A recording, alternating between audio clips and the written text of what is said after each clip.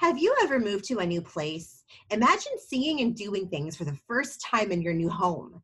Imagine if people didn't speak your language. What would you do?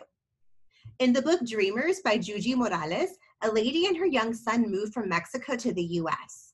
They do not know English and they're not familiar with their surroundings, but through the help of books, they learn to navigate the world that they live in.